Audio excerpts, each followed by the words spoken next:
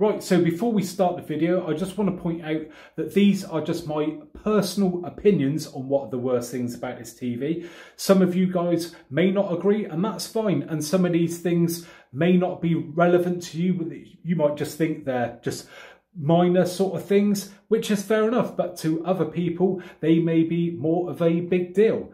And just remember that these videos are to help you guys. I'm not here just to slate the TV, because I have also done a best things about it. So please go and check out that video as well, because you know there's two sides to every coin, and I always like to give a fair and honest opinion about the pros and the cons. Also, I want to say that unfortunately in my previous worst things about video, I received a lot of negativity. I got a lot of people being personally abusive to me because they simply didn't like I was saying negative things about the TV. And yeah, just, you know, don't take it personally. It's, you know, it's just a downside to a TV at the end of the day. There is not a perfect product out there. Everything has a positive and a negative side. So please respect my opinions. So with all that said, I think it's now time to crack on with the video. Right, so the first worst thing about this TV is, got to be the biggest one out there, burning. So yeah, this is the major Achilles heel to an OLED TV, and that is that they can potentially get burning. Now, this is probably got to be the most asked question I get from people in my comments is, you know, will I get burning? How long does it take before, you know, the TV gets burning? I'm put off by these TVs because of burning. And yeah, it is a real nightmare. There are measures in these TVs to help prevent burning. And if you was to use this TV, I'd say I'll use the term loosely, in a normal way, then you shouldn't have any problems. But if you sort of person who will maybe watch, say, Sky Sports or something like that for hours and hours and hours on end, day in, day out, where you've got, you know, logos up in the corner or ticker tapes going across the screen all the time, there is a chance that you will get burning on the TV. It isn't guaranteed you're going to get it. If, you know, you sort of like look after your TV, if I, again, use that term loosely, then, you know, you should be okay. But over long periods of time, like I said, with those static logos and that building up, then potentially, you know, you could damage the screen. So that is the first downside of this TV, and that is potential burning. So next downside of this TV is the worry of burning. Now you're going to say, well, hold on, ain't that the same sort of thing really?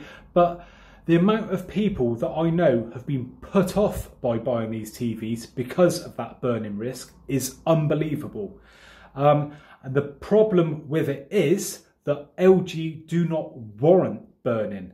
Or should I say openly warrant it. Now, I've heard of cases where people have had burning on TVs and they have had the panel swapped out, but on paper, they won't cover it. Well, certainly not here in the UK and most other parts of the world that I've heard from you guys. And yeah, it is a shame. And that puts a hell of a lot of people off because, you know, if you've had this TV 6 months and you get burning, you know, according to them officially, they're going to wipe their hands of that TV and say, sorry, you know, that's that at the end of the day. So that is a major downside of this TV, that it isn't warranted against burning. Right, so the next downside to this TV is, well, it's something that's actually missing from the TV as opposed to something that the TV has got. And that is, it's not got a dedicated Apple TV app.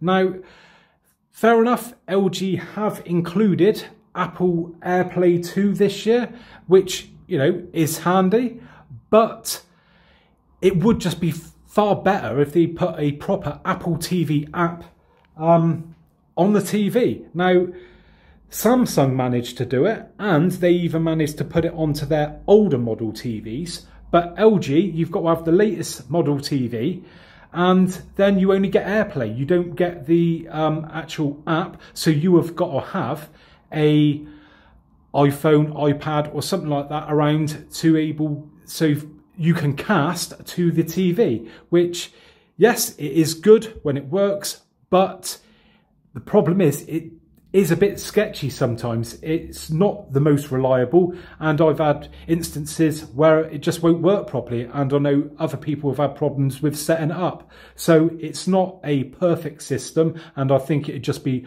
a lot better and seamless if it had a proper dedicated Apple app. So that's the next downside about this TV.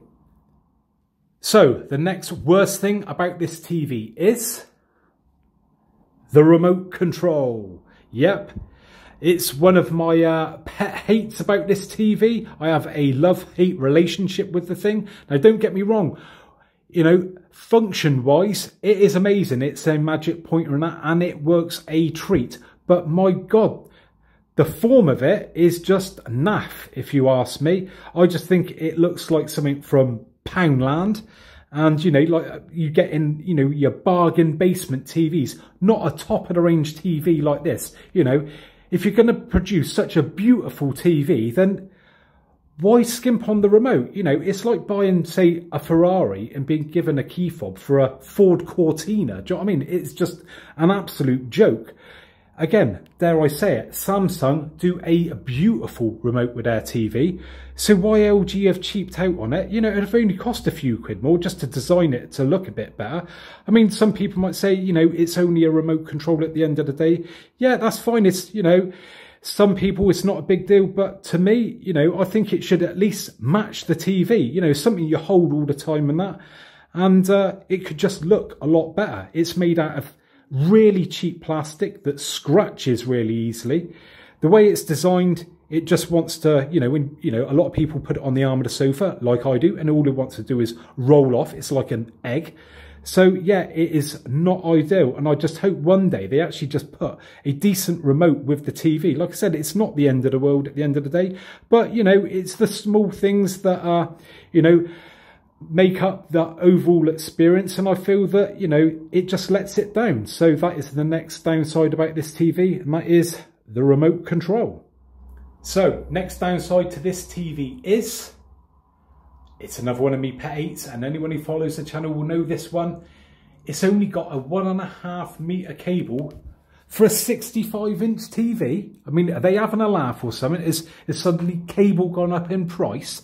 I mean, why they only give you a 1.5 meter cable for a TV that is pretty much longer than the cable is, I've got no idea. So it is fixed over one side, and if you've got a socket over the other side, it just ain't going to reach. Now, a lot of people will say again, oh, just buy an extension lead and things like that.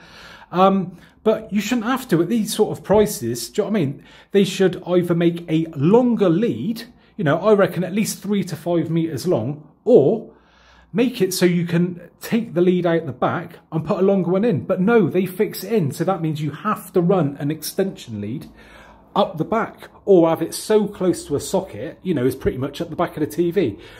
So yeah, I've got an extension lead that I just hook over the back there. Again, this is sort of a temporary setup at the moment because obviously I'm just being loaned this TV. But yeah, it's not an ideal solution, and I just think that for a few pounds, they could just extend that cable and it solve a lot of problems for a lot of people. I know a hell of a lot of people that have turned around to me and have been grateful that I pointed out it's only got a 1.5 meter lead, because then they've been able to go out and get an extension lead in preparation for the delivery of their TV. Because again, there's been a hell of a lot of people who've told me that they only found out once they'd had the TV delivered that it's so short, and they've had to, you know, rearrange things around just to get the TV working for the first day before they could go out and buy another extension lead. So yeah, I feel it is a big downside. Some people might think I'm being petty, but a hell of a lot of you agree with me and think it should be longer. So that is the next downside of this TV. Right, next downside about this TV is that it gets confused about what's plugged into it. So when you have, say, like I have a external box, in this case I have a Sky Q box, it will come up on the TV and will say Sky Q. At the moment it's saying Apple because I did have an Apple TV device connected, but anyway, it will normally say Sky Q. But for some bizarre reason, now and again, it will just turn around and decide that my Skybox is a Humax box or something completely different. It will still go to the same input and everything like that, but it will just actually label it up as something different, which again, it's only a petty little thing, but it's just a bit annoying that, you know, you turn on your Skybox and it says Humax or it says some other make or model of box. I've never had this problem with my B8 before, so why the B9 suffers from it, I've got no idea. Someone did put up some suggestions for settings, and I have tried that, and unfortunately that doesn't work. It just seems to want to play up occasionally. It's not, you know, a massive deal, it's not all the time, but still it's something just worth pointing out that, you know, sometimes it gets a little bit confused of what it's got plugged into it. So that's the next minor downside of this TV. Moving on, and the next downside of this TV is image retention. Now, image retention is different to burn-in, as burn-in is a permanent thing, where image retention is just the temporary retention of the image on the screen, and over time it does go. Normally, you know, it's only a few seconds, but can be like a minute or so, depending on how long you have had that image up on the screen. Now, at the moment, we have got like this yellow circle. Now, if I was to leave this up for like sort of 5 minutes or so, you will be able to see it, and, you know, for a good number of seconds, maybe, you know, 30 seconds or more. If I back out of this now, I've only been playing this for like under a minute, you will probably see it only for a split second, because it is hard to catch unless it's sort of on a darker background. But you've got to remember, if you're, say, watching a film and there's been maybe something up on the screen for a number of minutes, it's bright, and then it goes to a dark scene, you may see that image retention. So I'm just going to back out of it now. So just watch this space here and see if we can see it. And yeah, can you see it there? Right, just for a second, because it's now gone back to something else. But yeah, oh, there we go. Look, we can see it now. Got that circle still there. And then that will remain there now, like I said, for a few seconds. Generally, if you go to, say, like another bright screen, that will sort of like clear it up as such. But when you go to a darker image, it seems to hang around for a bit longer. So yeah, not perfect, but that's just the nature of this technology, I suppose. And to be honest, I don't really notice it that much, but it's just something I thought I would just point out to you guys, because for some people that might be a big deal, and yeah, worth mentioning. So anyway, that's the next downside of this TV. Right, next downside of this TV is something that a lot of people have complained to me about, so don't shoot the messenger. Personally, this one doesn't bother me that much, but a lot of people it has bothered, and they've mentioned it to me and said, can you get rid of it? And that is the no signal image. Now, like I said, this doesn't bother me, but a lot of people have asked me, how do you get rid of that coming up on the screen when it says no signal? A lot of people want it that it will just come up saying no signal, and then it will just leave it running as the art gallery in the background and that disappearing. But unfortunately, there is no way to stop it saying no signal. Well, not unless you plug something in and it gets a signal. The only thing you can do is turn off the gallery, but that no signal will remain and move around the screen. Again, doesn't really bother me, but I thought I'd include it because so many people have said to me that it does a red in and they want to be able to turn that off and they can't. So that is the next little downside of this TV. Okay, next downside to this TV is, again, it's something I've mentioned in previous videos, and that is when it comes to wall mounting, it is a bit awkward due to two reasons. Now, first up is the fact that, as you can see, it's a beautifully slim TV, but all the guts of it are down the bottom, which include, obviously, the screw holes for mounting this TV to a wall or wall bracket. Obviously, you know, you ain't going to be able to screw into the back of the TV there, so they've got to move them all the way down. But that means that yeah, the mounting holes are very low down. So if you've previously had a TV up on the wall, there's a good chance this will end up sitting higher up the wall if you can't adjust the TV bracket. Because most TVs have them generally sort of in the center, and these are a lot lower down. So that then just shifts the whole TV up. But also the other sort of downside when it comes to like wall mounting this TV or whatever is, again, due to it being so thin, it is very fragile. So really, it is a two-man job to do just to make sure that, you know, you don't damage it in any way. You're going to have to get a mate around and that to put it up on the wall. Again, no, it's not a massive deal that. The wall mount, that's a bigger thing, I think, because potentially for some people, they're going to have to move their whole wall mount down the wall if they want to keep it at the same height. But yeah, getting up on the wall, getting a mate round isn't the biggest thing in the world. But again, it's something I want to point out because, again, if you are buying this TV, you're going to want to know that before your TV turns up, so you can arrange to get someone around to potentially give you a hand. So yeah, that is the next downside about this TV. So on to the final worst thing about this TV, and that is that it is a right nag when it comes to updates.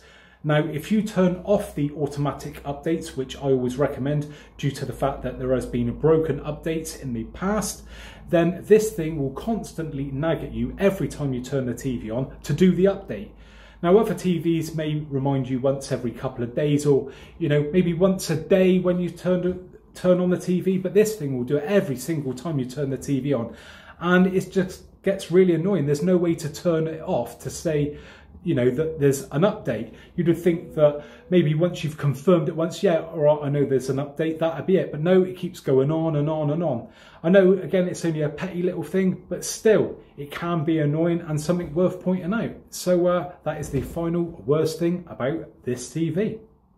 Right, so I just want to finish off by saying to you guys that even despite all those little downsides of this TV, I still think that these LG OLEDs are the best TVs that I've ever tried out. You know, I would still have one at a drop of a hat, and I do continue to own one. I have got a B9 OLED, and I've had that now for nearly a year, and I absolutely love it. You know, the pros far outweigh the cons. So please, you know, don't be bashing me in the comments saying why you complain about these things. Like I said before, it's, you know, just giving both sides of the coin, so to speak. And, you know, like I said, everything has got a downside, even if they are small ones.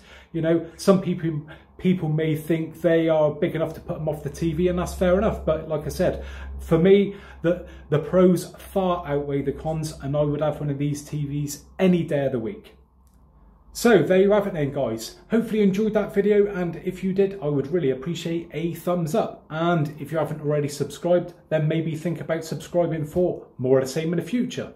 So, thanks very much for joining me today, and hopefully I'll catch you guys on the next one. Bye for now.